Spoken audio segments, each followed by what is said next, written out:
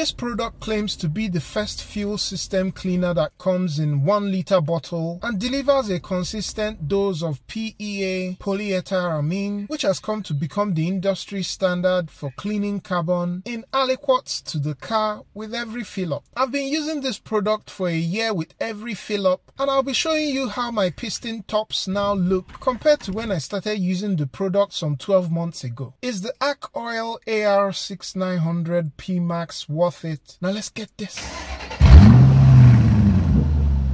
Just to say that I got this product with my money, and there's absolutely no sponsorship here. I started using the Archoil fuel system cleaner around 88,000 miles. The car is my 2017 Honda Accord, which I've used for most of my fuel system cleaner experiments, and now I'm above 94,000 miles. I've also driven through the first 1 liter bottle of the product, and I'm now onto the second bottle. If you follow this channel, you would know I've done a previous video of my experience at 3 months, but just to recap on how this works, the treatment ratio is 10 mils of Archoil AR6900-P Max to 10 liters of fuel. So this 1 liter bottle is sufficient for 1,000 liters of fuel or 264 gallons of gas. With all of that out of the way, here's how my piston tops normally look prior to using the Archoil fuel system cleaner. You can clearly see that there's a lot of buildup and deposits on the piston tops. After 6,000 miles of driving with this stuff, fast forward to today, and here's how the pistons now look on this 2017 Accord. You can see that the piston crowns look better in the after, as the indentations on the pistons are now more clearly defined. Also, if we zero in on cylinder 3, I can now see this triangle stamped onto the piston crown, which I hadn't really noticed before. Now, there's still some build-up here, but it's much cleaner than I would expect if I wasn't using any product. Do you think the Archoil AR6900-P Max is worth it? For me, I'll continue to use the product in every fill-up,